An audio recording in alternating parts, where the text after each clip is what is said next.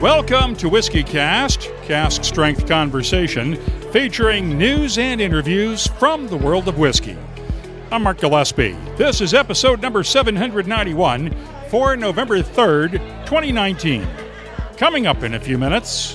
What personality and flavor does your area of the world use and celebrate? What exemplifies it? And use that. Whether the ingredient is actually from there or not, make something that kind of represents the personality and character of a place. And I'd love to see, I'm not even a big wine guy. Plenty of you guys know a lot more about wine than me. But even the wine world has been debating this for the last 2 decades. Does terroir even exist in wine, or is it all bullshit?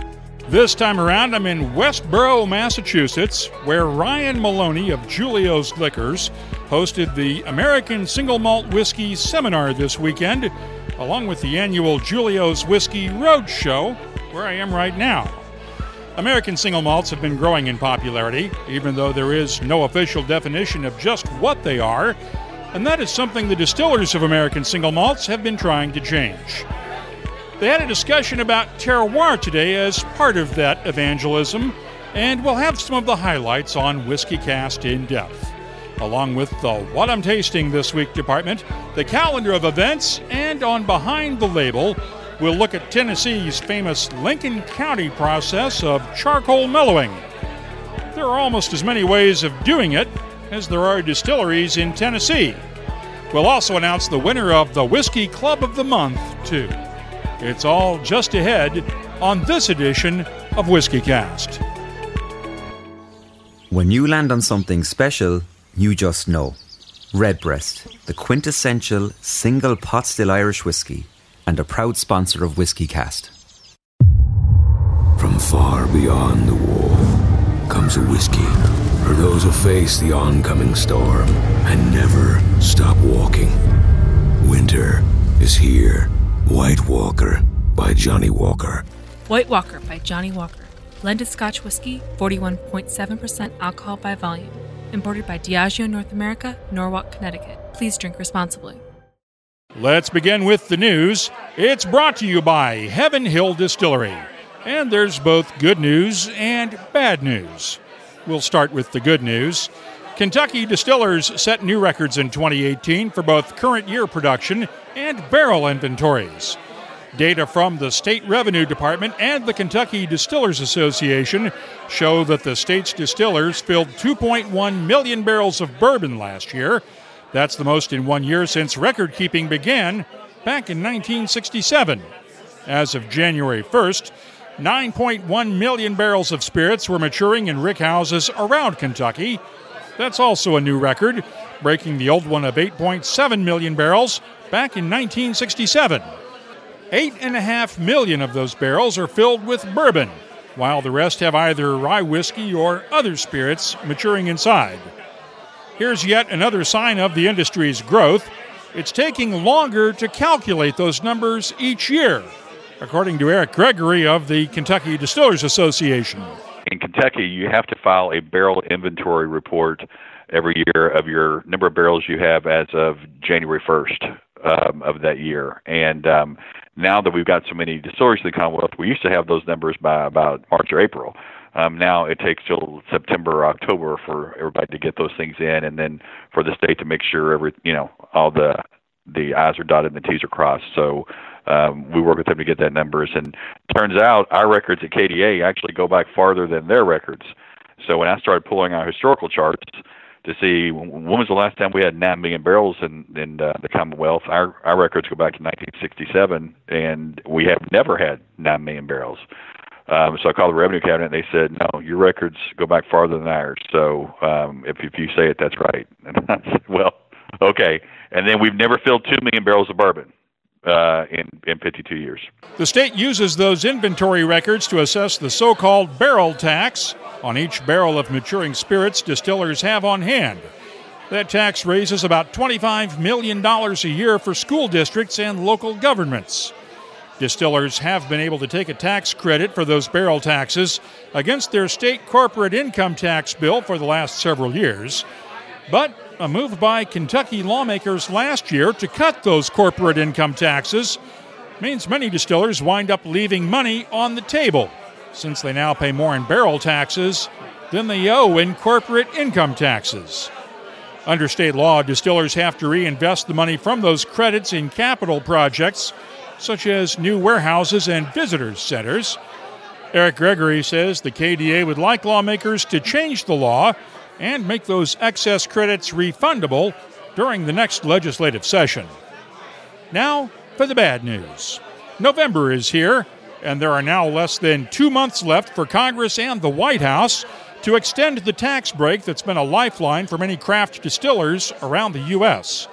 The Tax Reform Act passed at the end of 2017 included a significant cut in the federal excise tax that distillers pay on the first 100,000 proof gallons of spirits they remove from bond for sale each year.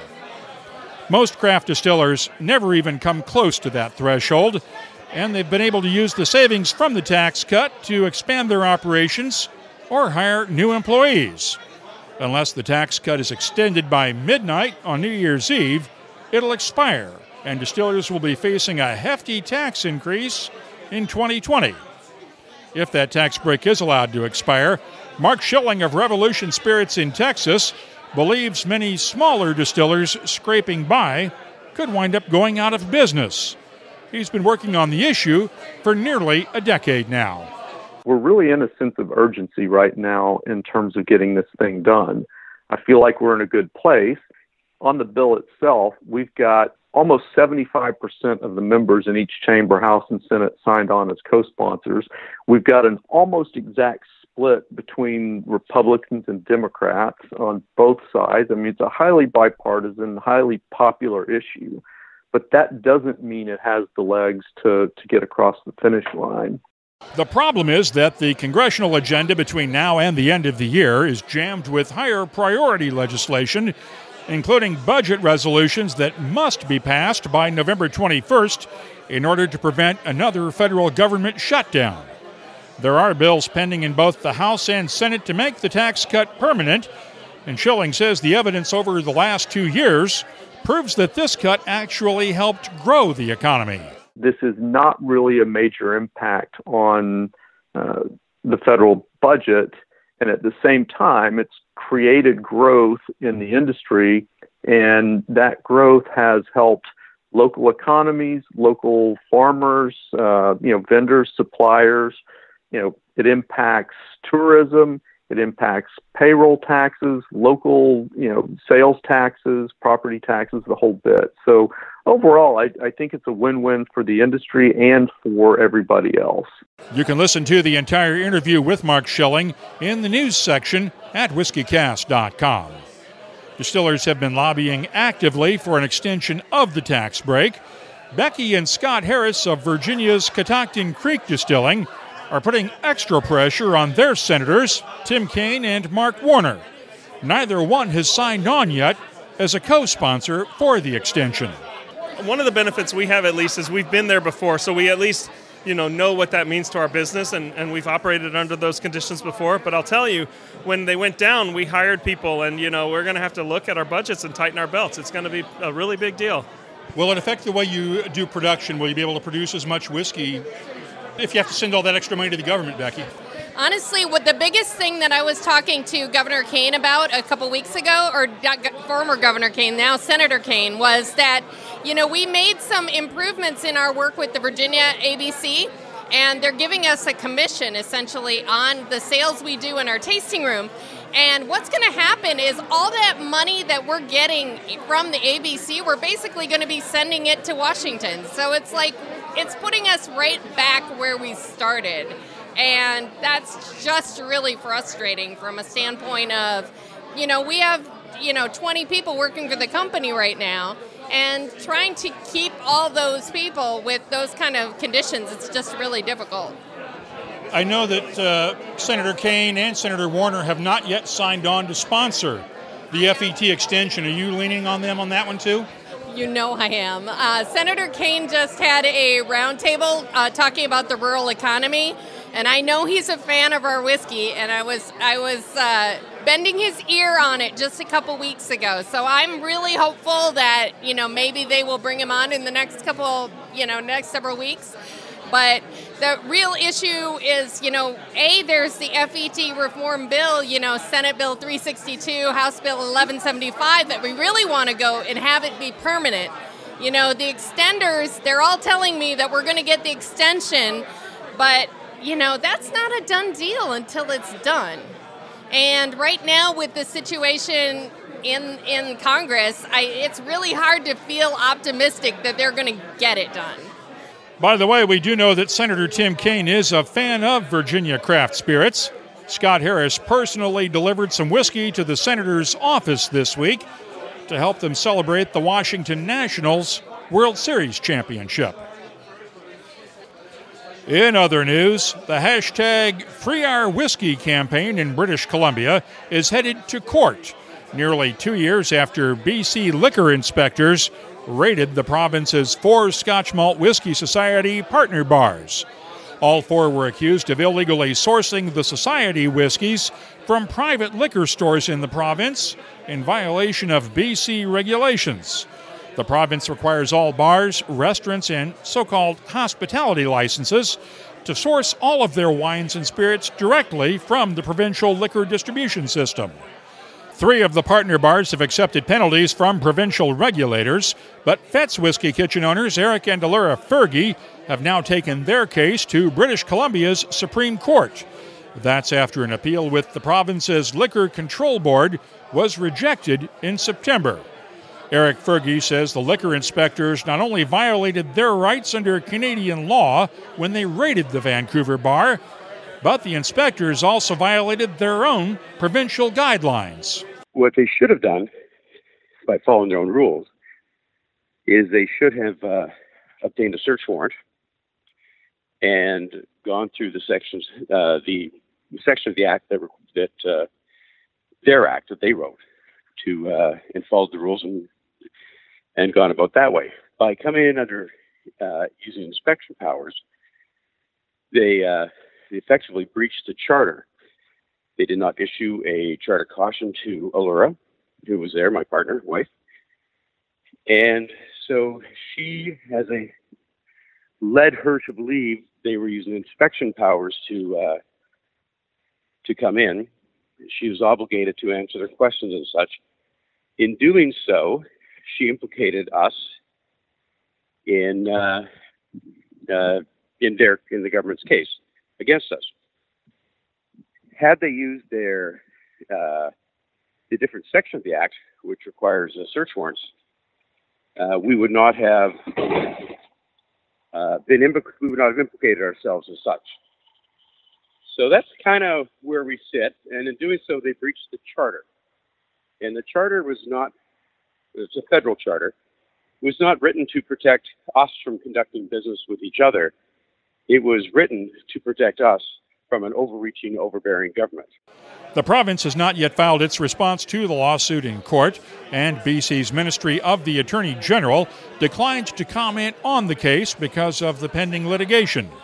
The liquor inspectors seized more than 240 bottles of Scotch Malt Whisky Society whiskies in the raid on Fett's, with an estimated value of around $40,000.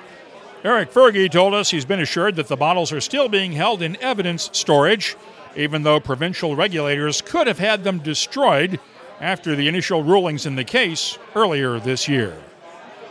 With the holidays coming soon, we're getting plenty of new whiskeys just now reaching the market. GlenDronach's new Master Vintage 1993 Single Malt takes a combination of Ex Oloroso and Pedro Jimenez sherry casks selected by master blender Rachel Berry.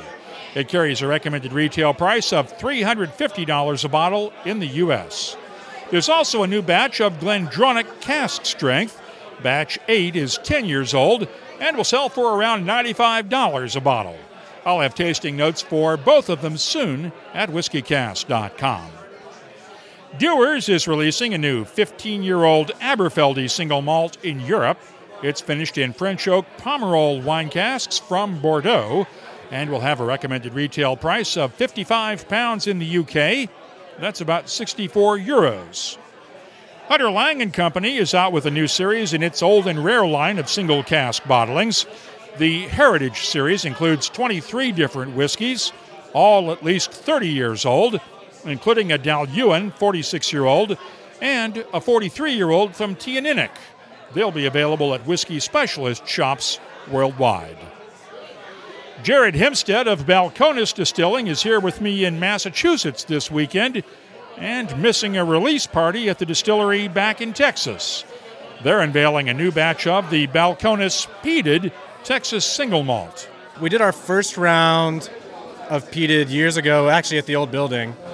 And we released that last year, but it was a tiny blend of three barrels. We've been working with the Simpson family since they don't offer Golden Promise as a peated variety these days.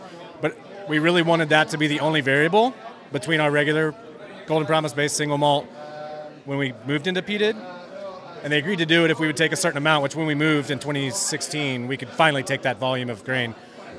But because we didn't know what we wanted to do with it, we've laid down 35 ppm, 65, and 95, 50-50 in first use, and then ex-bourbon, just so when it's all ready, we'll have all the different colors to work with. So last year's release was only 3 barrels. This year, I think, is about 12. Large majority of it, like 90% of it, is first fill and a little bit of refill in there. It's all the 65 ppm round. I mean, it's super deep and nutty, and it's Highland peat, so much more similar to like Ben Riach or even Spring Break Highland Park. You're like, I don't get the briny coastal yet because it's not, but it's pretty fun. It's available now at the distillery for $79.99 a bottle and will be at retailers in select markets over the next few weeks. Buffalo Trace is releasing its 4th batch of the OFC vintage bourbon. This one comes from 1994 and will be available later this month in what the distillery is calling very limited amounts. The recommended retail price, $2,500 a bottle. You can keep up on the latest whiskey news all week long at WhiskyCast.com. The news is brought to you by Heaven Hill Distillery. Larceny Bourbon's heritage goes back to the days when Treasury Agent John E. Fitzgerald was patrolling the rickhouses of Kentucky, not just for the feds, but for himself. Mr. Fitzgerald was stealing a taste of some of his favorite barrels of wheated bourbon on the side. And today's award-winning Larceny Bourbon has the same soft, smooth character Fitzgerald loved. Look for Larceny Bourbon at 92 proof at your local retailer, and be on the lookout for the upcoming limited edition releases of Larceny Barrel Proof. Find out more at heavenhilldistillery.com. Think wisely, drink wisely. Time now for the WhiskyCast calendar of events. Whiskey Live Chicago is coming up on November 7th. We heard from Teeling Whiskey's Alex Chasko last time around. He'll be in Los Angeles for a tasting and dinner at Tam O'Shanter on the 8th. Glasgow's Whiskey Festival is this coming Saturday at Hampton Park. The inaugural George Washington Whiskey Festival is also on Saturday at Mount Vernon, just outside of Washington, D.C., and Whiskey Live Taipei is on the 9th and 10th in Taiwan's capital city. Holyrood Distillery in Edinburgh, Scotland hosts Phil Thompson of Dornoch Organic Distillers for a tasting on the 12th. Binny's will hold its Scotch Giving tasting on the 14th in Skokie, Illinois, and Ashok Chakalingham of Amrut will lead a tasting at the 7 Grand Whiskey Bar in Austin, Texas on the 14th as well. Finally, the International Whiskey Festival runs from the 15th through the 17th at The Hague in the Netherlands. Right now we have 224 different events around the world on our searchable calendar at WhiskyCast.com, and we're always adding new events. If you have a whiskey festival, tasting, or any other whiskey-related event coming up, just use the contact form at WhiskyCast.com to let us know about it. We'll be glad to add it to the list. From deep in the north, far beyond the wall, the howl of the frozen wind brings word of something new. A whiskey from the land of always winter, for those who face the oncoming storm and never stop walking. Winter is here. White Walker by Johnny Walker. White Walker by Johnny Walker. Blended Scotch whiskey, 41.7% alcohol by volume. Imported by Diageo North America, Norwalk, Connecticut. Please drink responsibly. WhiskyCast In-Depth is brought to you by Mortlock. Once again, I'm in Westborough, Massachusetts this weekend, just west of Boston, for the Whiskey Roadshow at Julio's Liquors. Saturday afternoon, Julio's sponsored a session on American Single Malt whiskeys with members of the American Single Malt Whiskey Commission. That's the group of distillers seeking to get the federal government to create an official definition for American Single Malt whiskeys. The panelists, Jared Hempstead of Balcones Distilling, Chris Riesbeck of Westland Distillery, Gareth Moore of the Virginia Distillery Company, Ralph Lorenzo of Tuttletown Spirits, and longtime whiskey writer Lou Bryson. Steve Hawley of Westland is the Commission's executive director, and he served as the moderator for the session. They went for 2 full hours, and since the panelists agreed on almost everything, we're not going to share the whole session with you here. But they did disagree on the one thing that has been a subject of debate recently within the whiskey world. Is there terroir in whiskey? That sense of place that makes each individual whiskey unique. Author, consultant, and brand ambassador Robin Robinson says no, and he was sitting in the audience. You'll also hear from Ryan Maloney of Julio's Liquors as well. The whole thing started with a question from the audience. So I know, like with wines, you get like the terroir of the flavor for the same grape, different region. Does it happen with grains as well, or are they pretty neutral depending on wherever they're grown? I want to expand the question. I would like to get in on this. I want to expand the question. Westland goes last on this issue. Go first. I want to expand the question to. Ron might want to get in on this. So the question is there terroir to the grain, to barley, and then I want to broaden that question as well. I want you guys to talk about regions. Is regionality a thing in American single malt whiskey? Should it be a thing? So Chris, do we need to wait for Robin to take his hearing aids out so we don't have to get his hands here? He's not. Yeah. Go ahead. Westland fundamentally believes that absolutely there is a sense of terroir in grain. Full stop. You don't have to say much more than that. I will say this. Over the next few years, we'll be making releases that are highly specified to the region where the grain comes from, that we have in just early sampling from cask can recognize significant differences in the quality of the grain coming through. Absolutely. I also think, quite frankly, if that weren't the case, then you would only see monoculture large farms in 1 or 2 states, and they would just pump it out there, and they don't. If you grow a potato in Connecticut, if you grow a potato in Maine, if you grow a potato in Idaho, they all taste different. Why shouldn't that extend past it? Of course it does in my mind. In my mind, the fact that there is an argument to this is surprising because, quite frankly, everything that exists that grows grain is located in that place. That is literally, that sense of place is what terroir is all about. If you add on the cultural perspective, yeah, there's probably an argument there to go, well, how does that fit in? But from an agricultural perspective, absolutely. Yeah, I'll just piggyback on that and then let Jared go. But Weston gets to go twice before anybody else. Yeah, he's on the commission side. Yeah, he's not one of me. He's doesn't the get to commission. go. He doesn't count. I was get to go. He gets to ask questions, right? I was gonna give you some credit. Okay. You want me to rub your neck this time? You mentioned, Jared, Maris Otter and Golden Promise, something that we've used at Westland to distill as well. But there are thousands of different varieties of barley that exist. But the whiskey industry, particularly the Scotch whiskey industry, has only really used a handful in hundreds of years. And those barleys, those varietals that they've chosen are chosen for sameness, right? They're chosen for the commodity system. Frankly, they're chosen for Budweiser, right? And the differences between those as they've moved from one to the other is really a choice of lesser cost and a little bit higher efficiency, right? But largely, the character of those grains are bred to fit the system that has been built to malt them, right? So if you step outside of those and look at some of the thousands of the others that are out there, you can start spreading a little farther away from that core flavor profile, and that's really what a lot of us are trying to do. Jared, please go. Would you like to stand up here? No. If I go up there, I'm not supposed to give my opinion about stuff. I'm just supposed to talk, ask questions. He's on my team, and that was great. I think to talk about variations year to year from soil or rainfall and how that affects a specific strain is, of course, that happens with every crop.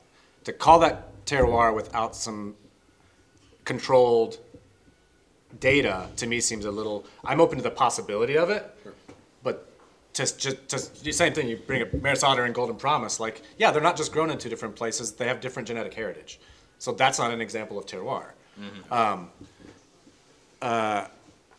But the sense of place idea is fantastic. And I think it can even go beyond, we don't have any, I don't even think Ryan's got any upstairs, but Brimstone's another example of that, of like, what personality and flavor does your area of the world use and celebrate? What exemplifies it? And use that.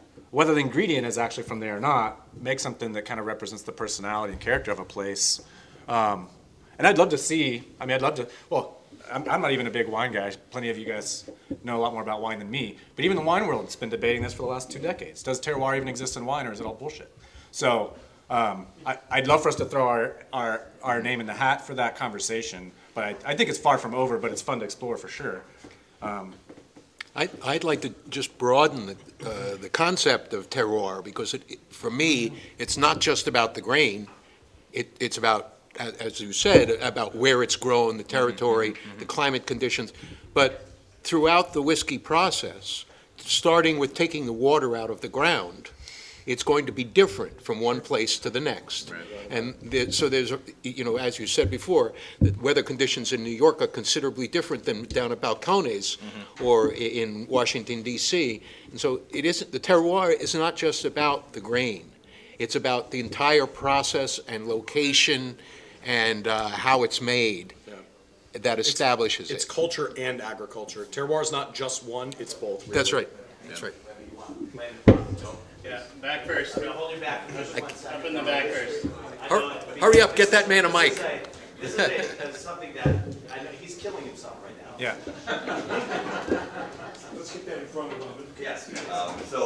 Okay, so here's my counter to all that.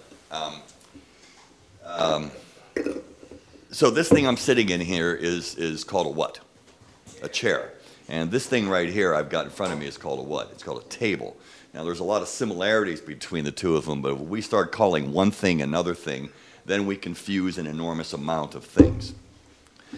What does terroir mean? Literally from the French, of the earth.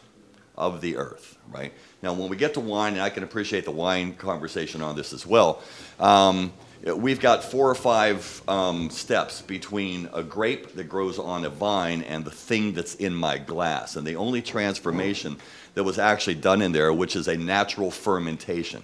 I don't really need anyone at all to make wine. I can take some grapes and put them in my pocket and let them naturally ferment, and essentially I've got wine. I've seen him do it. I got to be honest with you. You got to dry clean those pants. I'm not to tell you which pocket either. But you guys are all involved in actually a manufacturing facility. And essentially what you're doing is you're making chemical changes to something natural. You are putting essentially an alcoholic mash into a bullet and under pressure, and then applying heat to it, and you're making chemical changes in it. As a matter of fact, when you look at the entire distillation process, there's chemical change being made all the time. And so for me, that actually then eliminates the word or the concept of terroir. However, what that does mean, and I was just having this conversation earlier today, we put the same distillate in 2 different barrels, and then we tasted it, and they were completely different. So how can that be terroir? The word that I think that I'm an advocate of actually using, which I think describes all of this, is provenance. And provenance is from the origin. Now that takes into effect everything: the water, the soil, the grain, the fermentation time, the type of still, all of the wood management process over that, and most importantly, because you are manufacturers, it takes into account the savoir-faire of the distiller. Because if you take the distiller out of there, you really got nothing, right? I can make wine in my pocket, as we've already described. You can't make whiskey without any of you. And that is not terroir. So with all of that together, I just think provenance becomes the actual word we should be using to describe this particular or any distilled product, because then it separates it from that. And it's not really about from the earth anymore. It has all of these other different things that are added on top of it. Maybe we should stick to English. Let me. Robin. We have to use French. I don't like it. Yes, Louis, you're joking, but it's true. It's we talk a lot about craft, and that's in here as well. I mean, the word terroir is difficult for Americans, and nobody really gets it. They can't even totally say agree. it. Provenance to us. It's about, does the grain matter? Does the grain influence flavor? We believe we've proven that to be the case. And it has an if we don't use the word terroir, fine. It's hard to say for most people anyway. Great. Robin, if I were to say, I'm going to say a statement, and I want you to tell me if in your mind this is true, because I think it's a fair thing worth asking. Grain, cereal grain, malted barley, or barley has terroir. Whiskey has provenance. Is that true to you? So I'm sorry, just repeat that. So barley has terroir, whiskey has provenance. That would make actually a lot of sense. Okay. Yeah, that would actually make And I would agree. enormous So sense. in the capacity of that, I firmly agree with you. Yeah. Our grain showcases unique terroir. We can taste it in our mash, which I appreciate as a part of a process. Right. But let's be transparent. If you ground up some barley with your boots and added water, you are effectively mashing to a certain degree. Right. But you haven't got, as soon as you start actually messing around with the chemical composition, then the terroir argument actually goes out the window. I don't necessarily have smoke. I don't have a disagreement with that. I think the raw ingredients have terroir. At Westland, we believe firmly in the concept of raw ingredient. It's why we spend so much time thinking about raw ingredient selection. I agree. Our whiskey has a sense of place. It certainly has provenance. Absolutely, yeah. But the argument can be made is that why can't you make whiskey that tastes the exact same every time? Why do you batch stuff? Why do you put stuff in to try to make a common thread? Because technically, there is difference. I mean, most of it we can actually describe to wood, but in each time that you do that, unless you're doing it the exact temperature change, to the exact cut points, to the exact everything, including put it out so you could only be the barrel, that could be the only change. Because even the rick house is a change. If I'm up in the northwest corner and I have sunlight on it, if I have this, why are you taking all of that stuff and putting it in batches to even it out? Every single barrel should taste the same. I'd like to address that. When we started out, every batch was different. And I would go into a retailer or a restaurant or a bar, and they would take the bottle off the shelf and hold it up next to the one I was trying to sell them and say, look, it's a different color. How can it be so? I say, it's craft. It's handmade. But let me just tell you that worked in the beginning. But the fact of the matter is that in order to sell a product, it needs to be consistent. No, but you're making it consistent. You're actually taking the barrels and the spot in the warehouse changes everything. I know, but that's sort of the point. That is the flavor differentiations that you're automatically getting from the same distillery. You're not. In other words, when you're coming off the still, no matter which one I take off the still, that new make should taste exactly the same every single time. It's the other factors that are happening afterwards. Yes. But I would argue that it doesn't necessarily always taste the same coming off the still every single time. Well, of course not, because Jared, the grain doesn't. But I'm saying, but that's some of the stuff that you're tasting. We would have people all the time, and I'm sure you guys get it too, visitors come and say, I loved your product. This is art. You're an artist. And I would always say, the only person on our property that's an artist is the blender. Because he's the one who takes all the raw materials and makes sure that it's our product at the end. It stays the same every time. That's what you're going. I get that's what you're going for, and I'm not arguing either way. I'm just saying, but that's just the logistics of what is happening. And I think I also think that's the beauty of it. I'm not just degrading anything. Well, and I think Jared should have the floor for the next 15 minutes because I want to make sure. I don't want it for nearly that long. Gabe can correct me if I'm wrong, but to address the very first point that Robin was making, the amount of natural wine being made in the world is probably less than 1%. Yeah. It's being pitched. So nice idea. not really relevant to reality. Especially if you make a comparison between the wine industry and ours, that's not what they're doing, unfortunately. Second thing, the consistency argument off the stills is specifically talking about pot. Your column is going to make it extremely consistent every time. Almost chemically identical, over 99.5% the same every time. Well, that's Jesus Christ. But yeah, the barrel is also the barrel is also an agricultural product. Right. So of course there's variation, and if you guys, the consumers who pay our bills and keep our lights on, get super comfortable with batches not tasting the same, smelling the same, having different color every time, we will gladly give you that. But the biggest selling brands in the world are the whiskey equivalent of McDonald's and Applebee's, and people demand that every bottle they get, no matter what country, state, year, if that tastes different, damn it, they're not buying it again. So that's a market problem that we get trapped by, and we do our best, and we have our parameters a little bit wider than some of those guys, but they can't be infinitely wide or you guys weren't going to buy it. Call it terroir, provenance, or whatever you want. But to use another French term, vive la différence. We'll have the entire session available to listen to soon at the WhiskyCast website. That's WhiskyCast In-Depth, brought to you by Mortlach, whiskey's best-kept secret. Hidden away for decades in some of the world's most famous Scotch whiskies, comes a single malt inspired by an original for a fortunate few. Discover the entire Mortlach lineup at malts.com. The What I'm Tasting This Week department is brought to you by Sagamore Spirit Rye Whiskey. Let's begin with a couple of American single malts, starting with the new Westward Oregon Stout Cask Straight Malt Whiskey from House Spirits in Portland. It's made with an ale yeast and matured in ex-bourbon barrels before being finished in stout casks from one of Oregon's many craft breweries, and it's bottled at 45% ABV.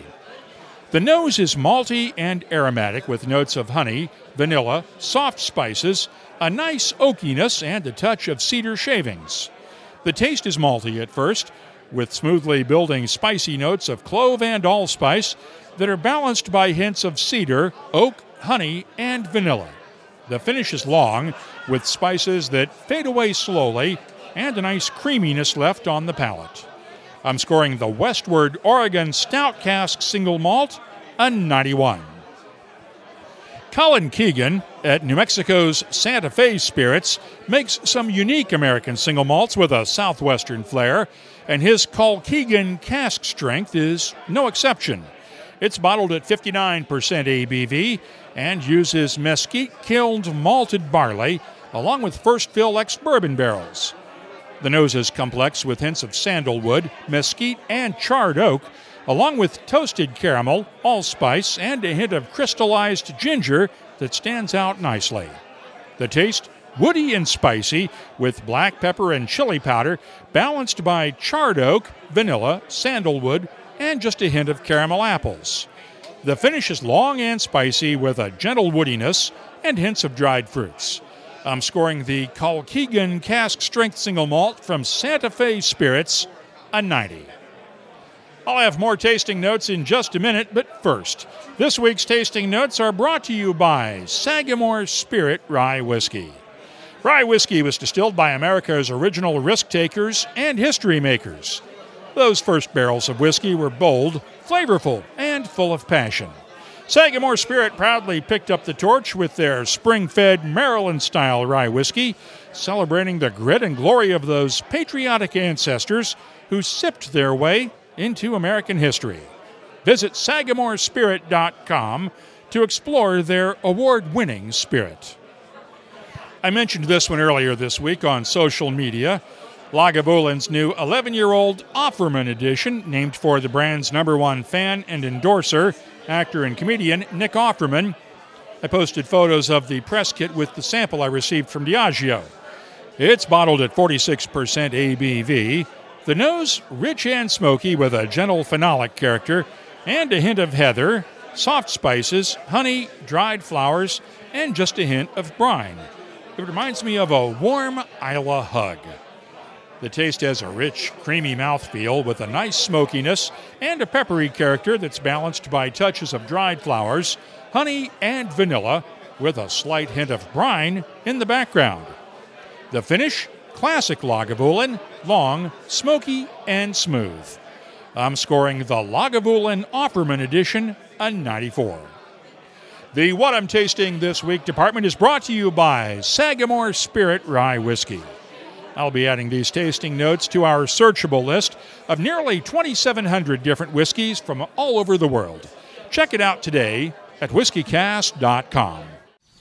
The search never ends, but it's nice when you can come in for a landing, pause, and explore the silky smoothness of single pot still Irish whiskey, matured in the finest bourbon and Oloroso sherry casks. Land on Redbreast, then be sure to pass it on. Proud sponsor of WhiskyCast. Let's open up the inbox now for Your Voice, presented by Lot 40. Since I'm surrounded by a couple of hundred whiskey lovers here at the Julio's Liquors Whiskey Roadshow, let's hear from some of them. The question, what will the new U.S. 25% tariff on imports of single malt Scotch whiskey and single malts from Northern Ireland do to their whiskey buying budgets? I absolutely think that people will be buying less Scotch, so it's going to become more of that kind of the higher end things that people buy. You know, the higher price is going to drive less purchases of the Scotch. Maybe we see less no-age statement stuff coming out, or more, depending if they can drop the price. But I absolutely think whiskey and American craft whiskeys are probably going to boom pretty shortly if they don't drop the tariffs. Are you going to wind up buying less whiskey because of the tariffs on Scotch and Northern Ireland whiskeys that took effect a couple weeks ago?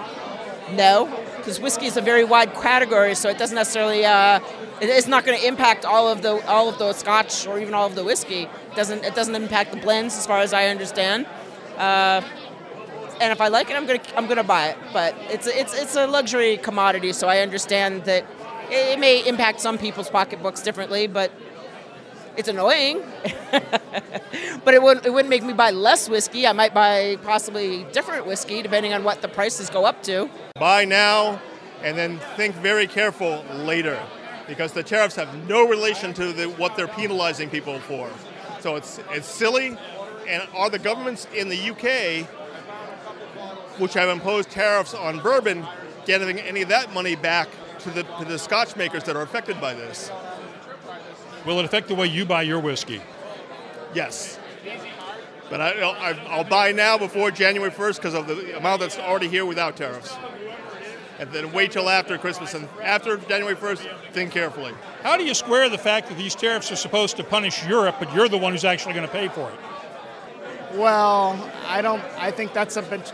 I mean, honestly, I don't really care. I think it's a bunch of bullshit because, we're getting punished. They're going to punish us in a few months, so it's a reciprocal act based on a political move, and this is, I think in the makings long before the current Trump situation. This is something that's been in development for a long time, so I can't blame Trump for this one.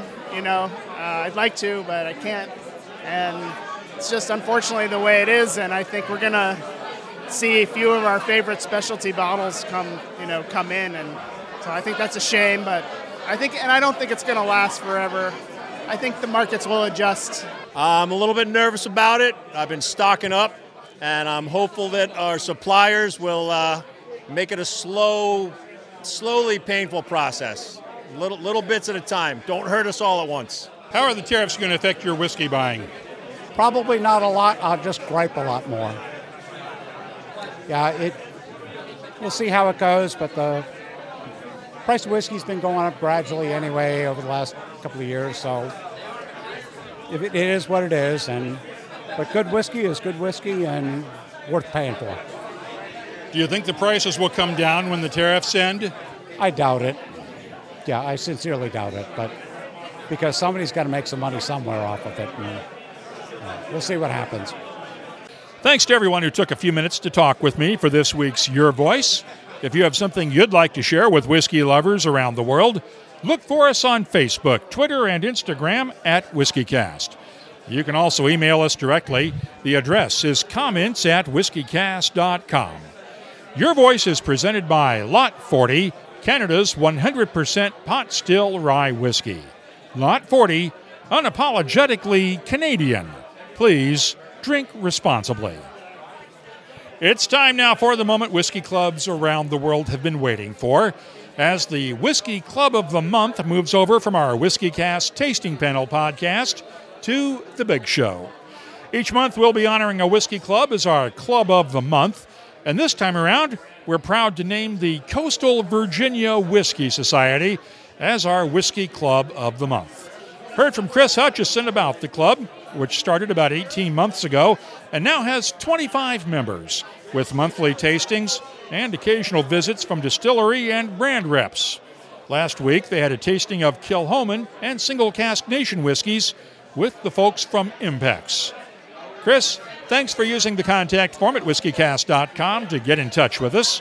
We'll be sending your club 24 WhiskyCast Glencairn glasses to use at your club tastings. Now, if you have a whiskey club, do like Chris did and use the contact form at whiskycast.com to let us know about your club. If you have a website address or a social media presence, we'll be glad to add your club to our list of whiskey clubs around the world at the WhiskyCast website. Who knows? Your club could be our Whiskey Club of the Month in December. The Whiskey Club of the Month is supported by Glencairn Crystal.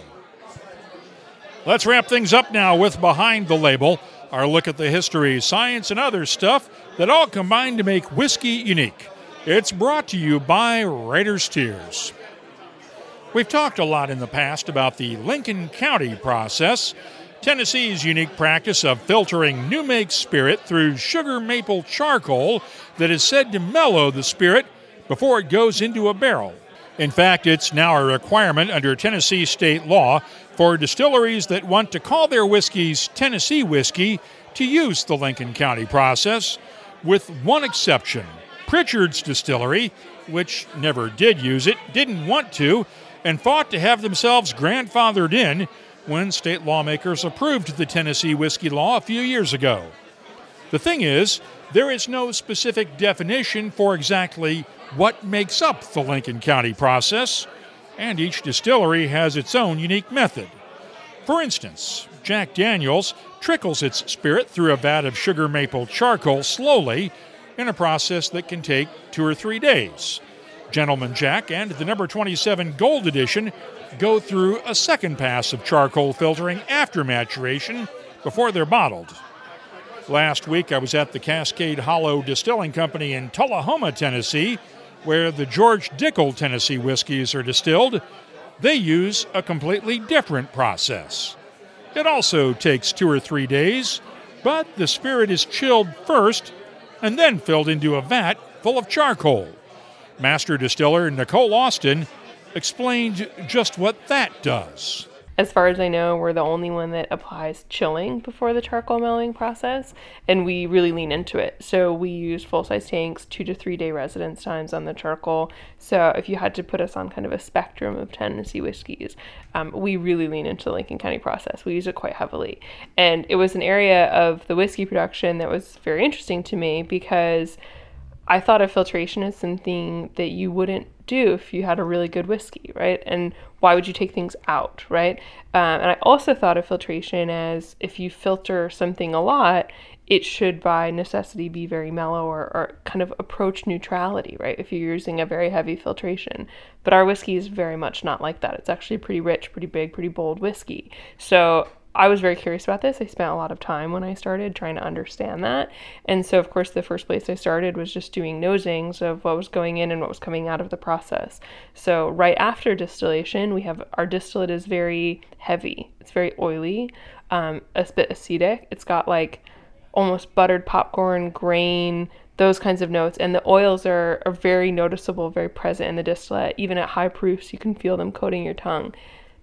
If you were to put that straight in a cask as it is, as a distillate, I think in maturation, it would potentially come across quite flawed. And so it made sense to me that actually you'd want to do some changing of it.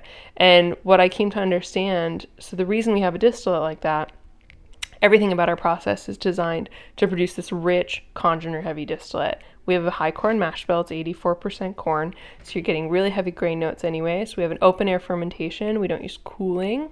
So everything about the beer is very flavorful going into the still. Then we have a low reflux still setup. So we have the beer feed right at the second tray of the beer still. So there's only one reflux still. It's basically a demister pad and a tray, and that's it. And then we go right into the doubler. So our distillate, you have sort of two choices, right? When the beer goes into the still, all of those congeners that are sitting in the beer, they're either ending up the top in your whiskey or out of the bottom, and they're getting fed to cows. So if you want to capture all of those rich congeners that you went so far out of your way to develop in the mashing and fermentation process, by having those kind of longer fermentations in the open air, they're going to bring along with it some undesirable characteristics. And because of the sort of simplicity of this typical American distillation, you don't have a choice. If you're getting one, you're getting the other. So to get that rich, waxy fruit character that's the signature of Dickel, it comes along with this heavy oil in the distillation process. So the chill charcoal mellowing is utilized to balance that out. So it selectively kind of goes after and removes only those heavier oily characters, those sort of buttered popcorn characters, those sulfury characters. So the charcoal itself is activated carbon. So it chemically forms a bond preferentially with those types of molecules. So there's a chemical process where it's pulling those out of the distillate. Then because of the chilling, you also have a physical separation happening. So those oils are flocculating, they're kind of congealing with each other, and then they're passing through what is essentially a charcoal filter, so they're being physically removed. So you have both a chemical and a physical separation happening when chill charcoal mellowing is going on. That high residence time really gives time for all of that to come out. So you can imagine these two characteristics, waxy, fruity, and heavy, oily. The distillate had both of those when it went into the chill charcoal mellowing process. When it comes out, you have a nice smooth mouthfeel, but it's not heavy and oily anymore, and you've retained that waxy fruit character. So it takes out just the things you don't want and leaves behind that rich, heavy character that gives Dickel its house style. Other distillers do the bare minimum, passing their spirit through a charcoal-filled filter after it comes off the still. And there are almost as many ways to implement the Lincoln County process as there are distilleries in Tennessee. Where did the idea come from? Well, the best historical documents show that Jack Daniel learned about it from Nathan Nearest Green, who taught Jack how to make whiskey when Nearest was a slave on the farm of the Reverend Dan Cole, who took Jack Daniel in before the Civil War. But there's no indication whether Mr. Green learned the process somewhere else or came up with it on his own. And as for the Lincoln County name, well, that's where Jack Daniel's distillery was originally located in Lynchburg, Tennessee. The county lines were later redrawn, and the distillery wound up in Moore County, where it's still located today. Full disclosure, I was at the Cascade Hollow Distillery as a guest of Diageo, along with a group of other reporters.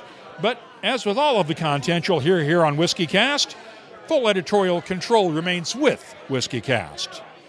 If you have something you'd like us to look at on Behind the Label, just use the contact form at whiskycast.com to get in touch with us. Behind the Label is brought to you by Writer's Tears. Writer's Tears Copper Pot, a unique triple distilled premium Irish whiskey, combining single malt and single pot still. First fashioned in the 1700s and still a rarity today. Sure, as we say in Ireland, what's rare is wonderful. Writer's Tears Copper Pot. That's all for this edition of WhiskyCast from the Julio's Liquors Whiskey Roadshow in Westborough, Massachusetts. You'll find links for the stories in this episode in our show notes at whiskycast.com. That's also where you'll find links for our WhiskyCast HD videos and the WhiskyCast Tasting Panel podcast. You'll also find the latest whiskey news, my tasting notes, the whiskey photo of the week, the calendar of events, and, of course, a complete archive of all of our past episodes that goes all the way back to 2005. We'll be starting our 15th year of WhiskyCast soon, and we have a few ideas already in mind to celebrate the anniversary of Whiskey's longest-running podcast series. But we're always looking for a few more. If you have an idea, let us know about it. You can always use the contact form at WhiskyCast.com. Get in touch with us on Facebook, Instagram, or Twitter, or you can always email us. The address is comments@WhiskyCast.com. From far beyond the wall comes a whiskey for those who face the oncoming storm and never stop walking. Winter is here. White Walker by Johnny Walker. White Walker by Johnny Walker.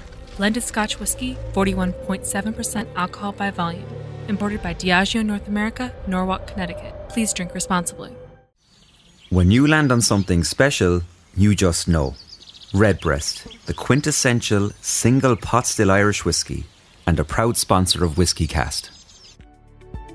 WhiskyCast is a production of Cask Strength Media, copyright 2019, and usually comes to you from the charming, yet regrettably dry town of Haddonfield, New Jersey.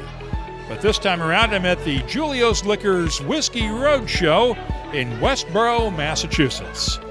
I'm Mark Gillespie, reminding you that when you drink, please drink responsibly. Thanks for listening.